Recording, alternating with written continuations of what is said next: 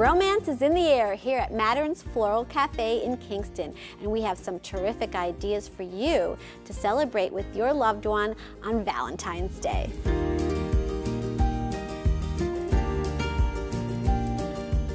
Well, I'm here with Tom Bedford, and Tom is the owner of Mattern's Floral.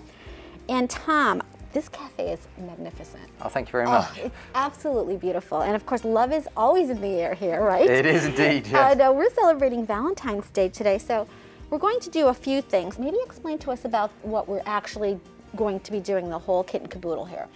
Okay, so we think one way to mark a special day is to start it off right with breakfast in bed. I love it. And one part of that we think would be fantastic is a very Valentine's-y sort of coffee drink to bring to your loved one in bed. And what I'm going to show you here now is just how to make one of the drinks we make here at Mattern's Floral Cafe for our Valentine's season. And, all right. Hopefully you can easily make at home. All right, well, let's begin. Okay, so simple glass. You don't have to use the posh ice that we're using here. We're using very large ice cubes. Any ice will do. We take some strawberry and rose syrup. This is available from Amazon. You can use any syrup you like. You could use violet syrup, you could use lavender syrup, any floral syrup that you think your loved one will like. And we just pour a little bit of this over the ice. Just a little bit in there. It's very sweet, it's very syrupy. It smells great. It smells fantastic. Yeah. It's got that lovely floral note coming from the rose and then that sweetness coming from the strawberry. Just to add this chocolate flavor, and we call this a strawberry, rose and chocolate latte, but our staff here like to call it love you very much. So I love it. you can use any chocolate syrup you like. If you prefer dark chocolate, you can use that. If you prefer milk chocolate or white chocolate, that's also an option. That gives you your basic sort of beginning. That gives you your flavor to your drink. Next, we just pour in some milk. We're using whole milk, but not everyone likes whole milk. Now, is this milk steamed or anything? Or is no, we're just using iced milk. Okay. Nice and simple. You can use oat, almond, whatever milk you'd like, and whatever you think your loved one will enjoy. Okay. And you're just leaving enough space for an espresso shot and some whipped cream on top. Next, we pour in an espresso shot. Now, I appreciate not everyone has an espresso machine at home. True.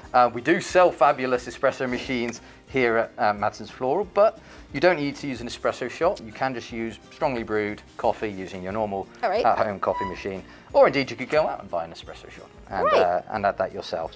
Okay. So we're using an espresso shot here. And you get this lovely layering. You will want to stir it up before you drink it, but if you bring this to your loved one, just present it like this. I think it looks fantastic. Beautiful. Next, we top this up with some whipped cream, just for that nice little bit garnish, just to really add it. Sure. That sort of wow factor on top. And we have some chocolate powder here. You can get this anywhere. An alternative to using chocolate powder is to use cinnamon. You can use conversation hearts. If you'd like to get conversation hearts and garnish it with that, that's a really pretty way of doing it. Yeah, I and agree. Particularly, you can spell out any message you'd like to love the person you're bringing it to. Finally, the piece de resistance, the chocolate-covered strawberry. Now, you can buy these at Dunmore Candy Kitchen. You can buy these at any number of places. Sure. But we make these ourselves. Cover it with dark chocolate or milk chocolate or white chocolate. I personally prefer the dark chocolate because the bitterness works really well with the sweetness of the strawberry. And then you can always layer on a little white chocolate drizzle.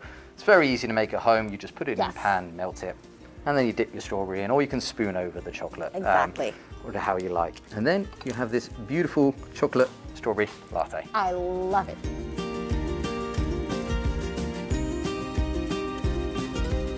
Well, we're not done because our breakfast in bed needs a beautiful tray and some flowers, right? You're absolutely right, Jackie. And we have Selena here to talk us through how to make a beautiful arrangement for your loved one. Excellent, thank you.